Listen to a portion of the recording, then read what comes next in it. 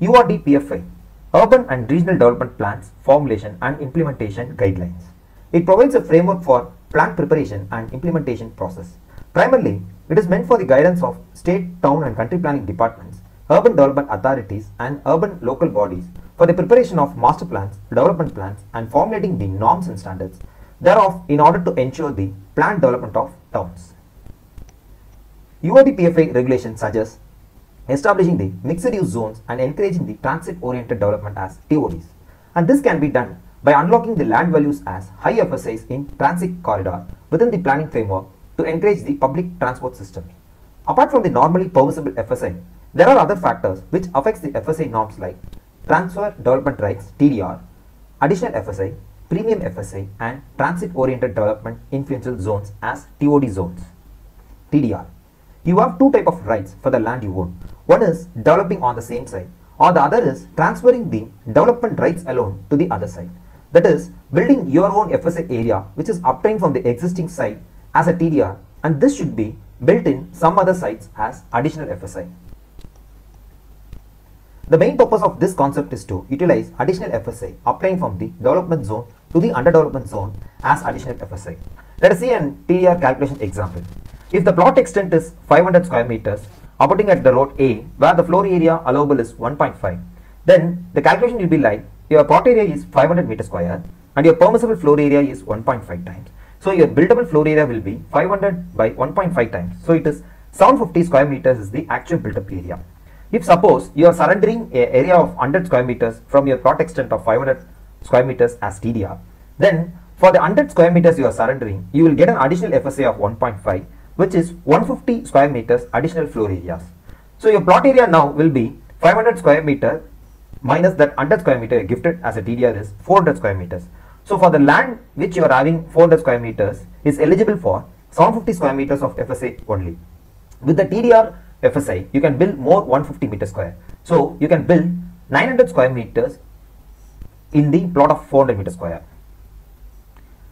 Premium FSI. So what is premium FSI? Regardless of zone, location and building type, there are some allowable FSI. If you need to extend the allowable floor space index, you have to pay a premium fee to the government. To avail this FSI, the abutting road of the land must be at least 30 feet wide. For example, 30 to 40 feet road width, 20% premium FSI is allowed. And for 40 to 60 feet of road width, 30% premium FSI is allowed. And if it is more than a 60 feet road, then 40% premium FSI is allowed. If the land location of the building is between 30 and 40 feet abutting the roadway, then you can make avail the premium FSI of 20%, which means you can build 20% more than the allowable FSI. For example, if you have 1000 square feet of land located near a 30 feet road where the normal FSI is 1.5, then you can make avail of the premium FSI 20% by paying the premium. Transit-oriented development areas. In order to encourage transit-sensitive activities, additional FSI is allowed in these corridors.